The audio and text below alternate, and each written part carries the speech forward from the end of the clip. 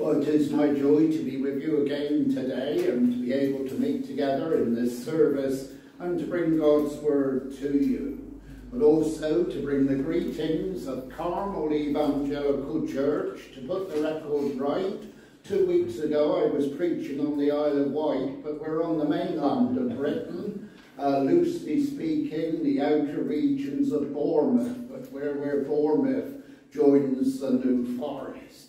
People said when we moved there I wouldn't need to come to Spain again, but I told them that wasn't right. I bring the greetings of the people there at Carmel today. John and Dinah have met some of them in their visit to us and others as well. And we prayed for them as they're praying for us. And a neighbouring pastor is preaching there today in my absence. It's a joy to me. He's also my son as well from a neighbouring church. We're going to begin this afternoon by turning to God's Word in Luke's Gospel, chapter 23. And at this point we'll read verses 33 to 46. Luke chapter 23, and we read from verse 33. And when they were come to the place which is called Calvary, there they crucified him, and the malefactors, one on the right hand and the other on the left. Then said Jesus, Father, forgive them, for they know not what they do. And they parted his raiment and cast lots.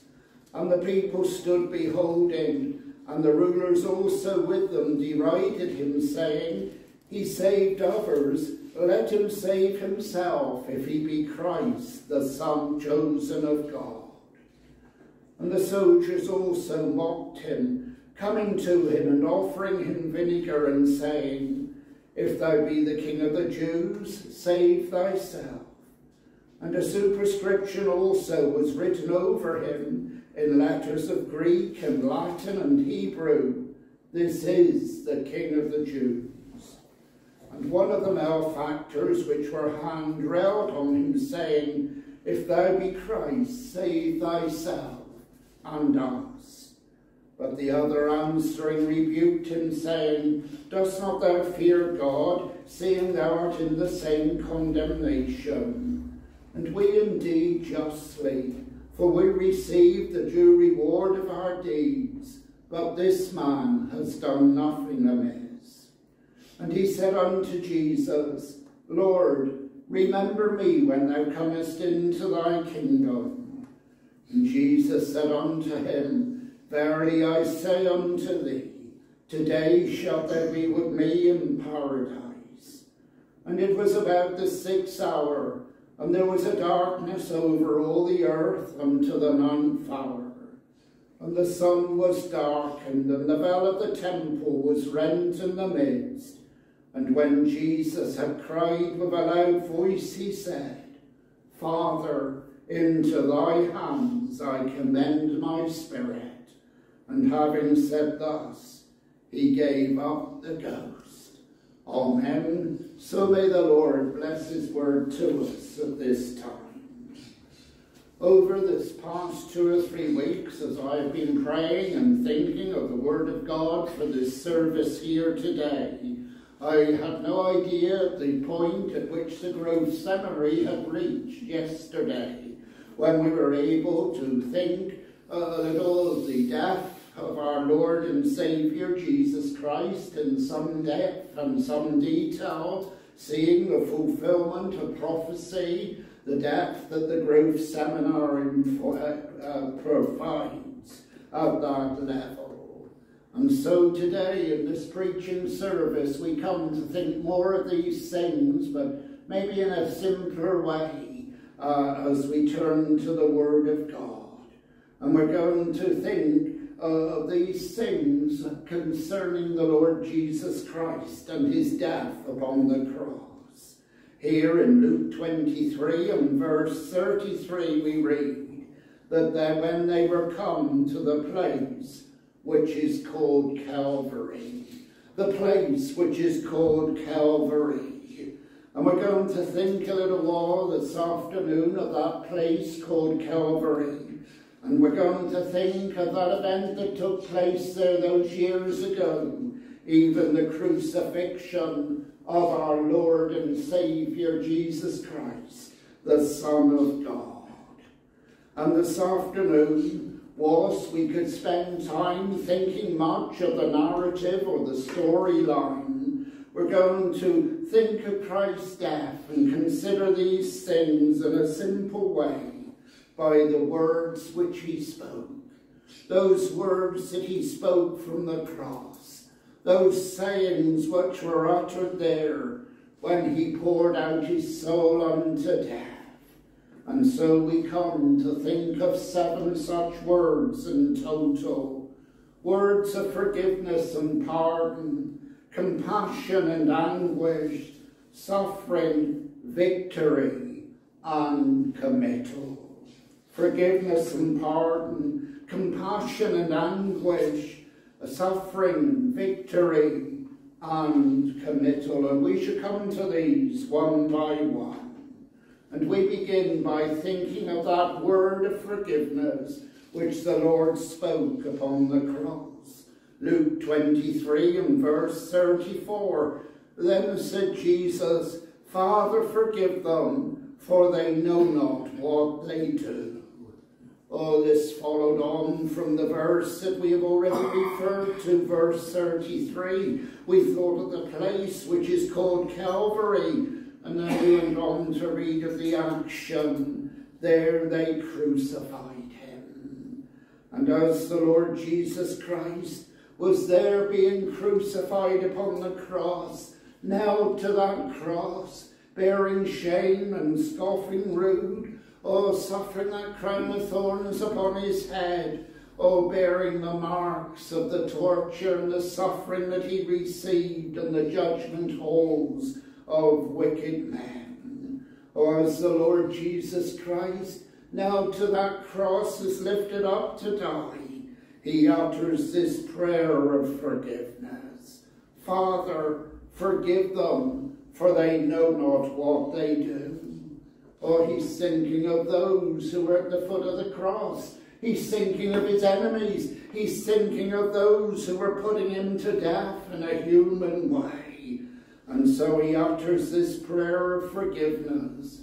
And who does he address this prayer to? He says, Father, forgive them. He addresses this prayer to our Heavenly Father's God. And this was the Lord's prerogative. While he was here upon earth, he came under criticism because on occasions he forgave men their sin. And the religious leaders of that day, in their ignorance, they said that couldn't be so because only God could forgive sin. Little did they know that the Lord Jesus Christ was indeed and is indeed the Son of God, whilst he walked upon the face of the earth. And so the Lord utters this prayer of forgiveness. And we see also as part of his prayer, there is reference to the ignorance of the people. Father, forgive them, for they know not what they do. They know not what they do. Those people who were there at the cross, following after all that was taking place. Even those who were responsible for Christ's death by crucifixion. The Lord, as he forgives them, he speaks of their ignorance. He speaks of the fact that they did not know what they were doing. And does not this point us to the sufficiency of the Saviour in his death upon the cross, when he poured out his soul unto death? He made that sacrifice, and in that sacrifice is the forgiveness of sin. It's the sufficiency of the Saviour. And yet when the Lord utters these words from the cross, Father, forgive them, for they know not what they do. Does he not look into the future? Was he not looking to that point when we would be born in due season? And did he not take our sin upon himself and nailed it to the cross? This is not just a story this afternoon. This is something that we must pay attention to. We must seek his forgiveness, his salvation, for he has uttered that prayer on our behalf, and he alone can forgive us of our sin. Next we come to a word of pardon, still in Luke chapter 23 and verse 43. And here we read Luke 23 verse 43. And Jesus said unto him, Verily I say unto thee, today shalt thou be with me in paradise. Verily I say unto thee, today shalt thou be with me in paradise. These are words that were spoken to one of those two criminals that were crucified with the Lord Jesus Christ. In verse 32 of the chapter, the verse before where we began reading, the scene is set that there were also two other malefactors led with him to be put to death.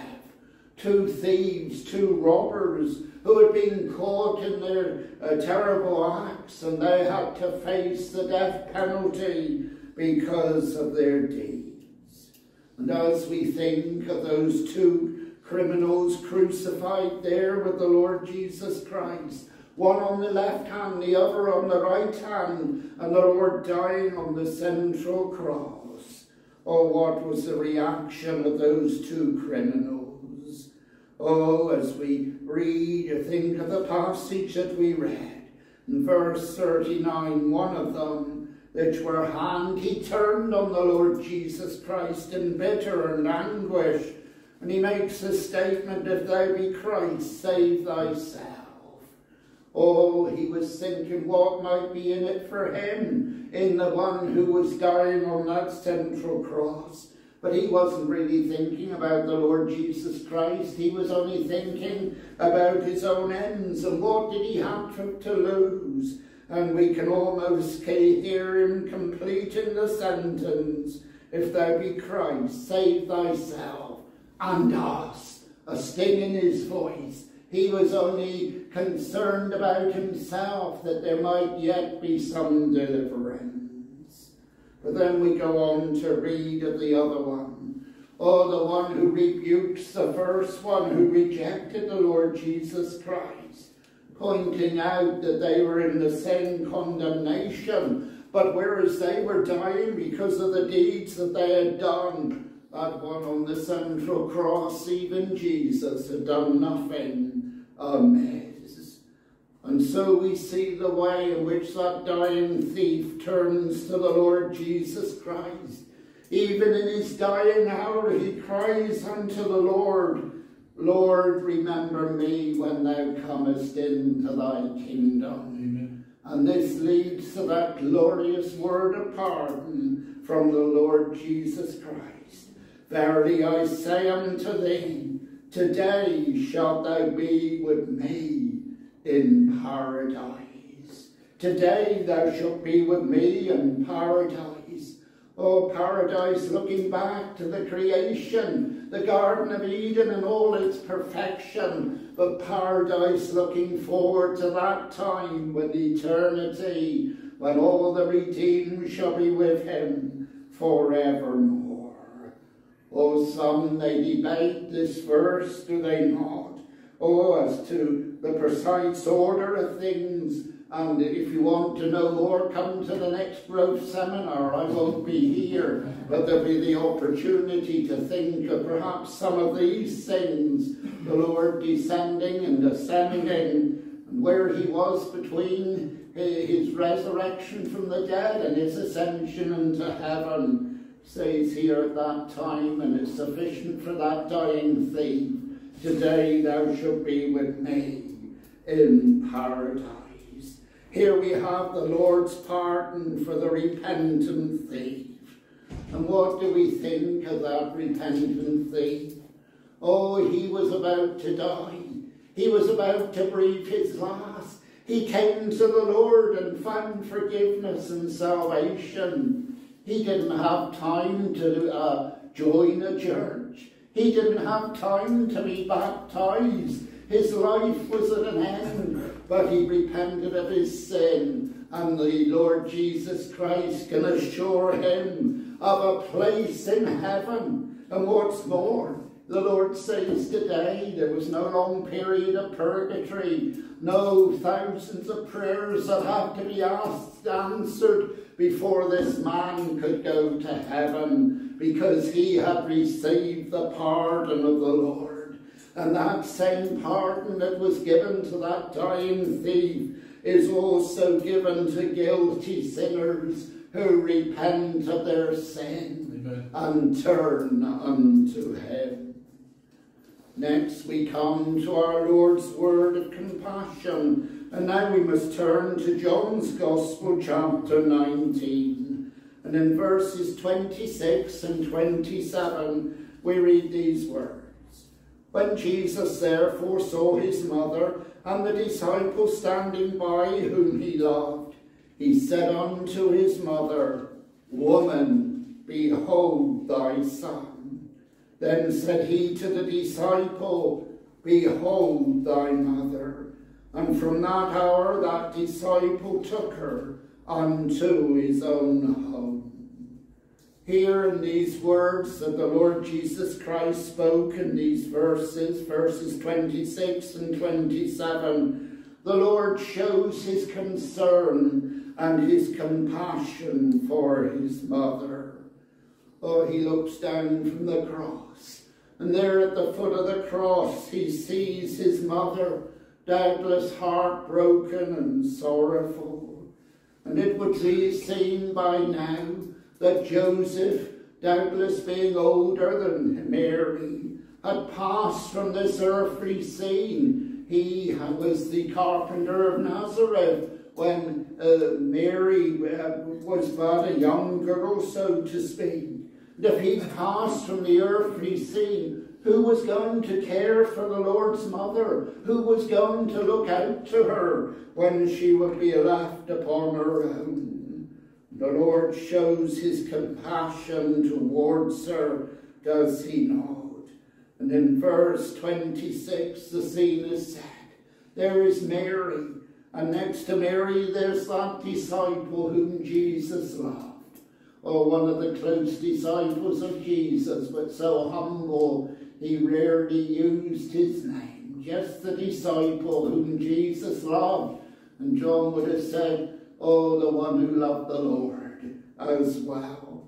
And he says to his mother, Woman, behold thy son. And he points her to John, and who would become the one to care for her.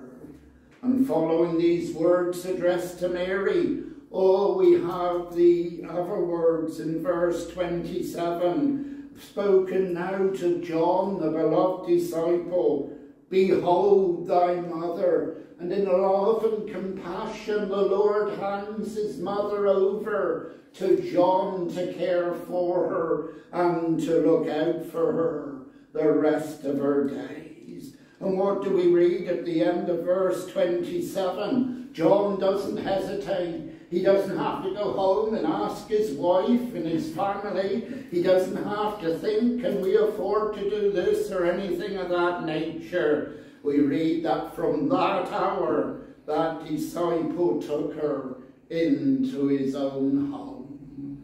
Oh, the love and compassion that the Lord Jesus Christ showed to his mother in his dying hour. And as we read way back in the book of Psalms, Psalm 145 and verse 8, we read again of this compassion. Psalm 145 and verse 8. And here we read, The Lord is gracious and full of compassion. It's added to here, slow to anger and of great mercy as well. But the first part of the verse, the Lord is gracious and full of compassion. We come next to a word of anguish that was spoken by the Lord upon the cross. And here we turn to Matthew 27 and verse 46. Matthew 27 and verse 46. And about the 9th hour, Jesus cried with a loud voice, saying, Eli, Eli, lama sabachthani. That is to say, my God, why hast thou forsaken me? Oh, here we have an insight into our Saviour's soul at that time. Words that express the Lord's feeling of forsakement there upon the cross. We see such a forsakement, first of all, in a physical way. In verse 45 we read, now from the 6th hour there was darkness over all the earth until the 9th hour. Oh, that would have been about from midday through to 3 o'clock in the afternoon. And we don't expect it to get dark at that time of the day, do we, wherever we are in the world? Oh, sometimes there may be a cloud that comes over and brings up rain that is so much needed in this place at this time. But it doesn't get particularly pitch black, does it? But the blackness, the darkness is referred to here. Oh, it was a darkness over all the earth, an utter darkness. You know, even when it's dark at night time, and if you get away from the built-up areas, your eyes adjust and you can see shadows and things in the dark. But all this darkness that came over all the earth when the Lord Jesus Christ was dying upon the cross, oh, it was pitch dark. Oh, there was nothing to be seen. It was physical, and for the Lord Jesus Christ, it was spiritual. And so he cries out in his own language, Eli, Eli, lama sabachthani, and we have the interpretation here. My God, why hast thou forsaken me? Again, these words are addressed to the Father. Oh, who else could the Lord address them to? But even at this time, when the Lord was fulfilling the Father's will and pouring out his soul unto death, it seemed to him as though God had given up upon him and he had been forsaken. Oh, this was not the case. The darkness came over all the earth, and God had not forsaken his own. What is taking place here is the sacrifice that was made for the sin of the world, the sacrifice that was made for our sin. And God, oh, in his greatness, he could not bear to look upon sin. He hates sin, and he could not bear to look upon our Saviour for that brief period, pouring out his soul unto death. Oh, such was the cost of our salvation to our Lord. Oh, that he had to endure that utter darkness, that he had to feel forsaken. We should never feel like that ourselves. We should never have to suffer in that way. But friends, sometimes life may get a bit difficult. Sometimes we may feel things are against us, and that's when the devil gets hold of us and seeks to tempt us.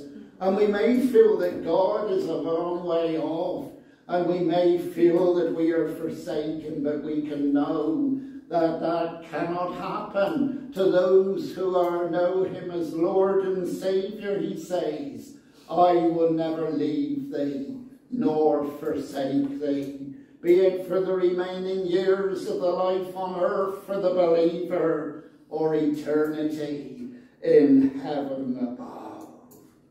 Oh, the anguish which our Lord and Saviour Jesus Christ endured there upon the cross.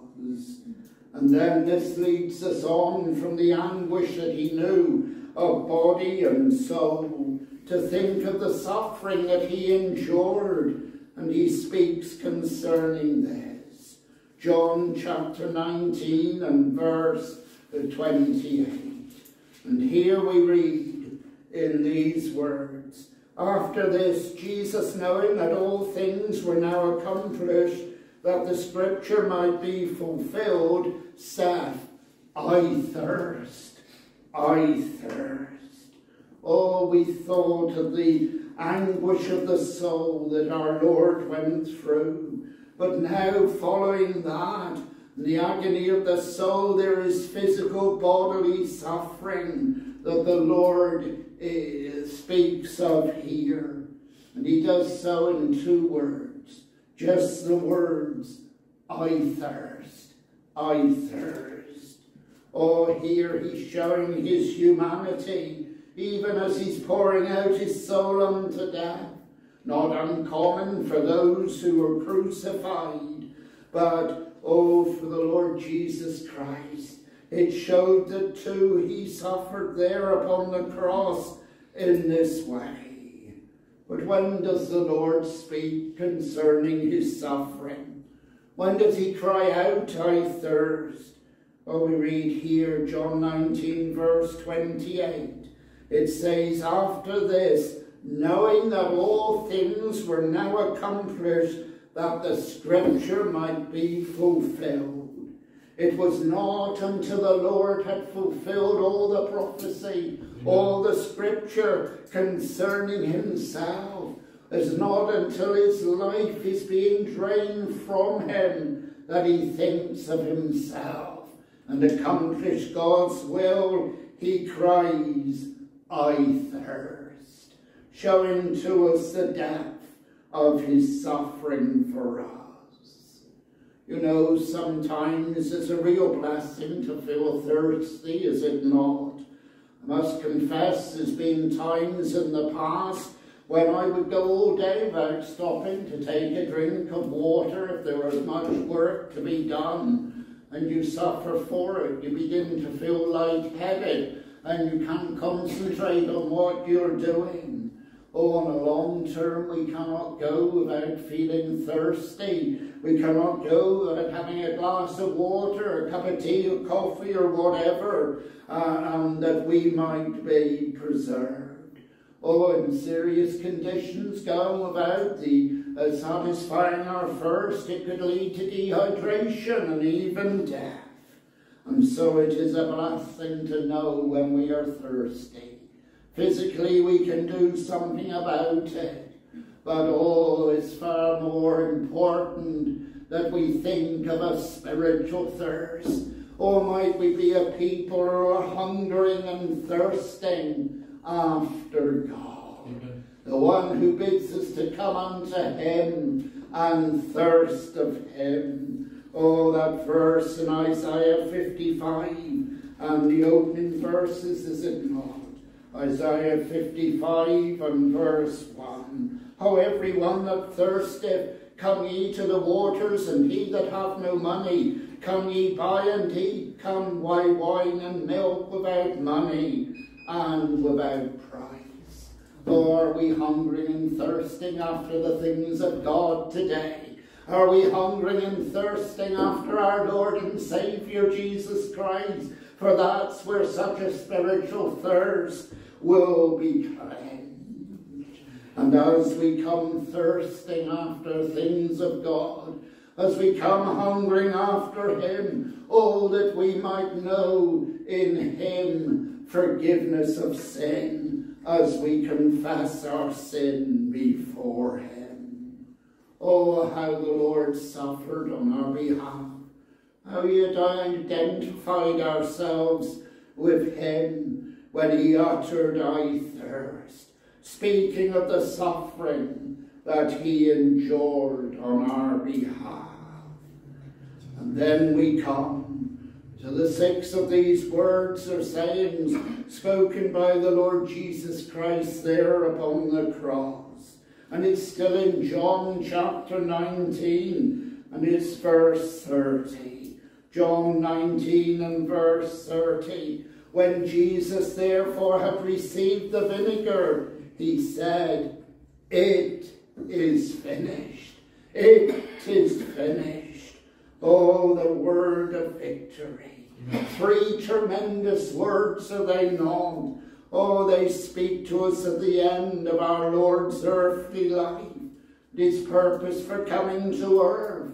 Oh, he had accomplished the will of God in his death upon the cross, and now the victory is claimed. Oh, that he came to earth to do in taking away the sin of the world and in bearing our sin.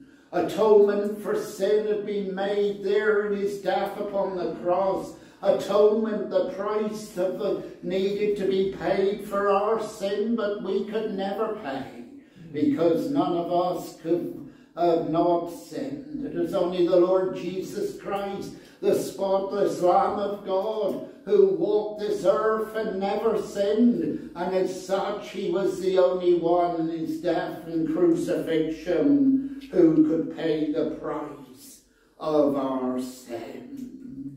Oh, the atonement has been made, the price has been paid on our behalf. And so it is then that the Lord Jesus Christ cries out, "It is finished." And at that precise moment, something quite fantastic happened in the temple there in Jerusalem. That great temple veil, that huge curtain that divided the outer courtyard from the inner sanctuary that the priest could only enter once a year to seek atonement for sin. It tore in two from the top to the bottom. Oh, that temple curtain that had been put in place in the tabernacle in the wilderness, that had remained through the history of the Old Testament, now there in the temple is torn in this way, torn from top to bottom, not the works of a man, showing to us that in Christ's death upon the cross, the way is open for us to come and confess our sin, not to a man, not to an earthly priest, but to come and confess our sin before the Lord Jesus Christ. The way is open for us to come to God in and through his Son, our Saviour. And when the Lord had spoken all these words upon the cross, there was yet one word remaining for him to speak. Oh, we read of it first in verse 30, that he bowed his head and gave up the ghost. And what do we read in Luke chapter 23 and verse 46? Luke 23 and verse 46, at that time we read, "And when Jesus had cried with a loud voice, he said, Father, into thy hands I commend my spirit. And having said thus, he gave up the ghost. Father, into thy hands I commend my spirit." This is the Lord's own committal, commending himself to God. It's the words of a dying Saviour, is it not? The only Saviour of the world. Words that the Lord Jesus Christ uttered on our behalf as he returned unto his Father in heaven. And this points us, does it not? We who by the grace of God know and love him, know sins forgiven and the assurance of heaven, that heaven is the believer's eternal dwelling place. Oh, that we too might be there with our God and our Saviour Jesus Christ. Oh, the Lord commended himself into the Father's care and keeping. And so for a while this afternoon, we've been thinking of these words that the Lord spoke from the cross. And what's the purpose of all these things? We began by thinking of Luke 23 and verse 33. And when they were come to the place which is called Calvary, there they crucified him. We've been thinking of this place called Calvary. We've been thinking of the words of Jesus spoken from the cross. And how do we apply these things to us? met in this place this afternoon. In the things that we have been thinking of, we have witnessed anew the death of our Lord and Saviour, that cruel death of crucifixion. And this reminds me of some advice that I was given perhaps more years ago than I call to remember, when I was a young preacher of the gospel. And I received these words from the lips of an elderly preacher in his 90s, too frail to preach publicly. And he said to me, "Preach the cross and preach it often." But he said, never preach the cross leaving the Lord Jesus Christ on the cross. Amen. Never preach the cross without making mention of the resurrection. Oh, the Lord Jesus Christ, he rose again from the dead, never more to die. He's seated at the right hand of the Father in heaven, and there he's pleading on our behalf. And Scripture tells us that one day in the fullness of time, he's coming again to receive his own unto himself. Amen. Oh, will we be among that number? Oh, we just haven't been thinking of something, I trust, this afternoon that is interesting. Oh, may we seek to be in a right relationship with God, to know that it was for us he suffered and died on our behalf. Let us seek him while he may be found. Let us call upon him while he is near. Let us forsake our sin and own him as our Lord and Saviour, our crucified Redeemer, and yet our Lord who reigns in us and who is our coming King. This is what Calvary means. And may we know these things to be true to us. May we be able to join in that victory this afternoon in those words, "It is finished." Amen.